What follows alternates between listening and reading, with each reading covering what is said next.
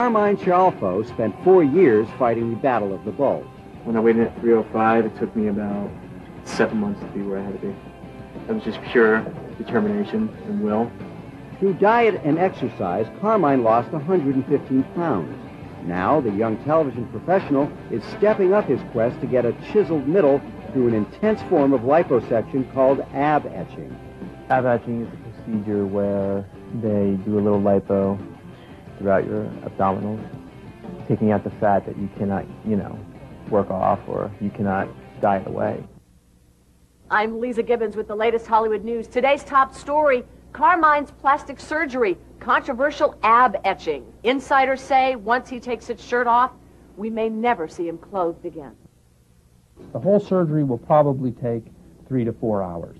Well, initially I thought 2 hours, but now I'm being told 4, so that's kind of a surprise for me. We've done all our marking, we've gone over the plan again, we're all ready to go. You're doing great, Carmine. You're doing great. Just drifting off to sleep. Drifting off to sleep. This is local anesthesia that we're going to put in. All right, Carmine, say goodbye to that fat.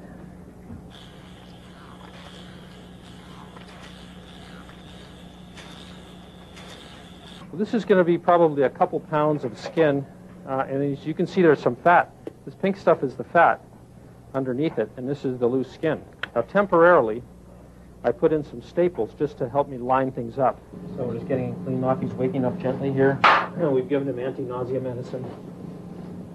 And surgery went great. Just couldn't have asked for more. Carmine, well, surgery's all done, okay? He'll recover in an aftercare facility called Chantique. And what that is, basically, it's a hotel, but there are nurses there that take care of the patients. Carmine, you look great. You look like you've been working out your entire life. For 2 weeks post-op, you look phenomenal.